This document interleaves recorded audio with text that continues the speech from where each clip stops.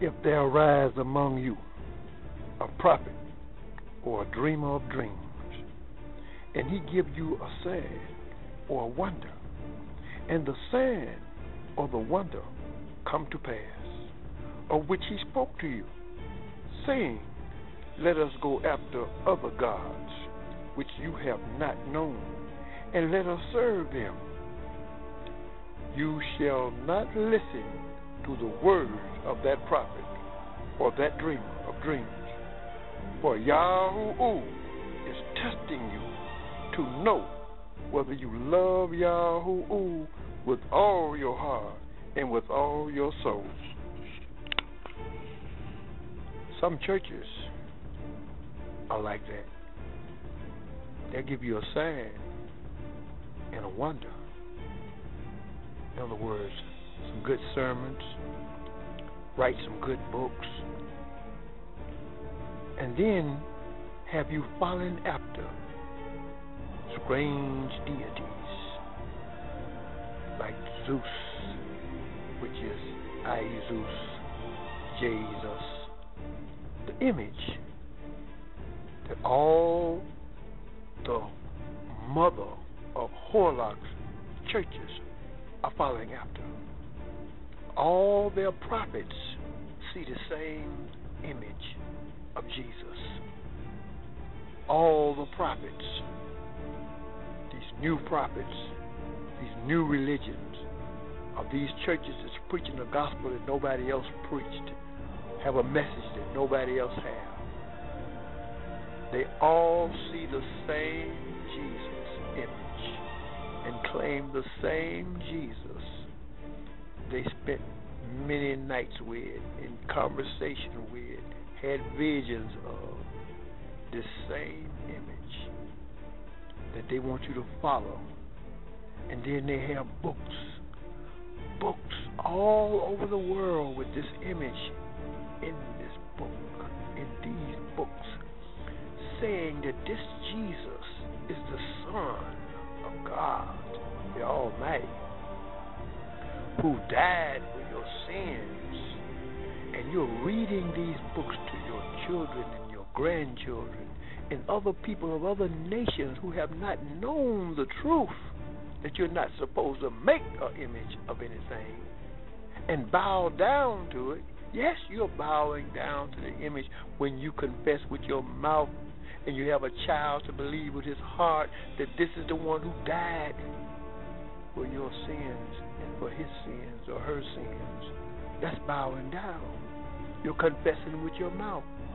And then the proof of it is your books spread it all over the world with this image of Jesus in it. And you cannot separate the name from the image, because we all know at one time or another we were like a empty hard drive with no program on it, no operating system on it.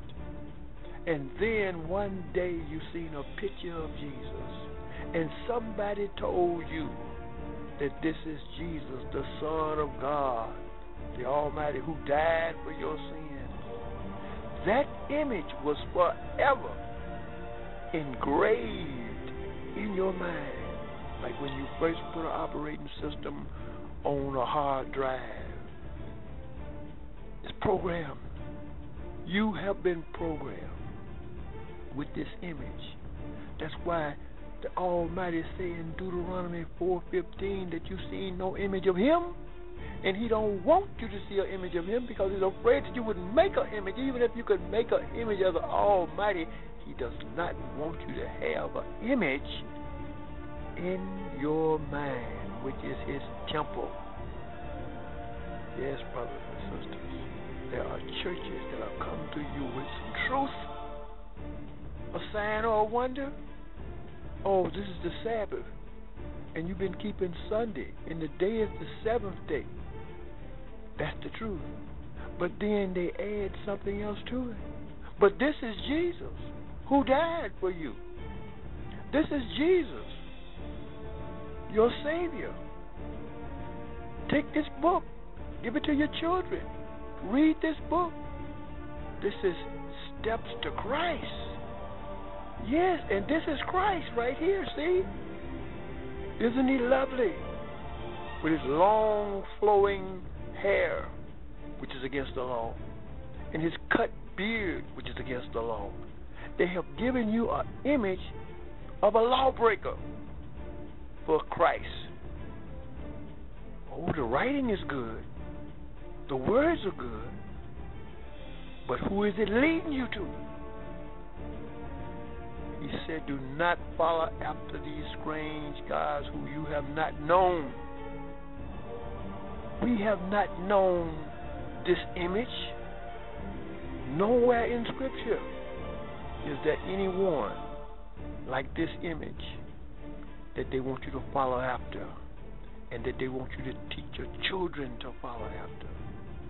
And when your children grow up, they're going to give their children the same image, the same books, with that good writing and that good teaching in it, but it's going to lead them to worship of a strange deity, a strange God, as you say. No, brothers and sisters, there is no getting out of idolatry. That's why the scriptures say you will be cursed to the third and fourth generation of those who hate him, having these images, making these images. Just look at the campus of some of the churches. They got images and statues of Jesus. And when they transliterate the name Jesus, it transliterates back to its original, i.e. Zeus. You hear what the Oakwood General Conference president is preaching. He is saying Zeus. He's not saying Savior, because Savior's name have save in it. Yahushua. Shua means save. He shall save his people. Brothers and sisters, examine yourself to see if you are in the faith. I believe with all my heart that Jesus is coming soon. We say it in every language. Jésus revient bientôt. Jesús viene pronto. Breve Jesús volterá. Jesús prediot skora. Jesu anakuja karibuni sana. Jesu nimi kol ochimnida. Jesu jalai.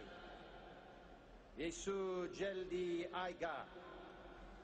Si Jesus ay malapit ng dumiting, ha ana ati serian, Jesus kommt bald, and in so many other languages. Heard it for yourself. Brother Wilson, preaching Zeus to the world, SDA General Conference President. And when you think about all these other pastors from the United States and other places that are going all over the world preaching Jesus, when they transliterate back down to Isus. Yes, they substituted the name of the Almighty for Isus. Some of the brothers that had it wrong. It's not Jesus, it's Isus. It's the translating of the Bible supposed to be correct, and names supposed to be transliterated, but they changed the name of Yahoo to Isus. They took the Zeus part and put it in place of the salvation part of our Savior's name, which is supposed to be and is Yahushua. Thank you.